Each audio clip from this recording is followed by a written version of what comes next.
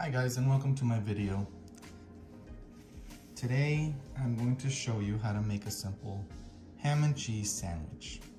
Okay, so of course, to begin with, you'll have your 2 slices of bread, and you can either decide to toast them or not. It's up to you. I like them a little toasted, so yeah. So I'm going to use first is my mayo, is what I'm going to use as my spread. So just use a butter knife in order to spread some mayo on one side of the bread. Okay, some people like to have mayo on both sides of the bread, and that's fine. It makes it less dry, so you can do that. Put a little bit of mayo to your liking on each side of the bread. All right, so the next thing that I like to do is put my cheese.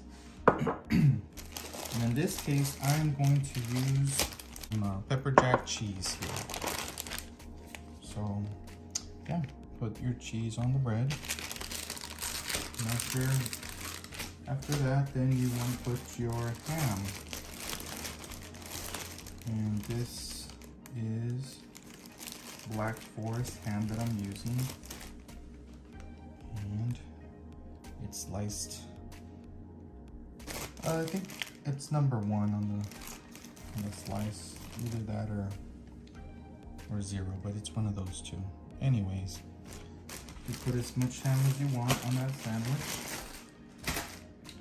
and then if you like veggies, then you can probably put some lettuce. I have some lettuce here, and what I like to do is I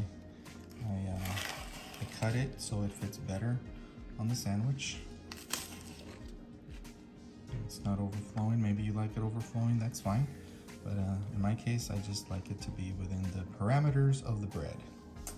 All right, so another thing that I like to put sometimes is avocado. I don't know if you like avocado, but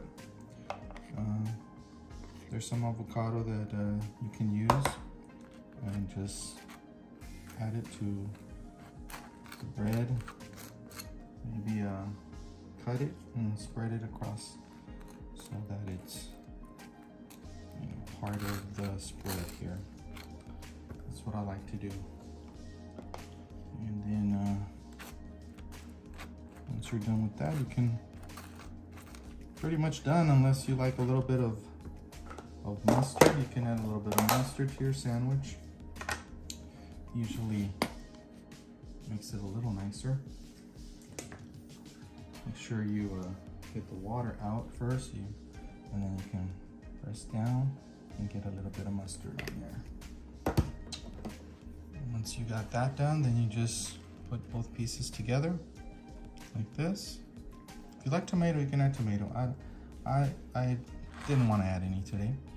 And then just cut it in half. And you got a nice little sandwich. All right, guys, thanks for watching. I hope you enjoyed this video and maybe learned something. If you've never made a sandwich, well, hope this helps. After that, you just plate your sandwich and get your favorite chips. In this case, all I had were Takis, but you can pick your own chips to finalize your meal. Thank you for watching.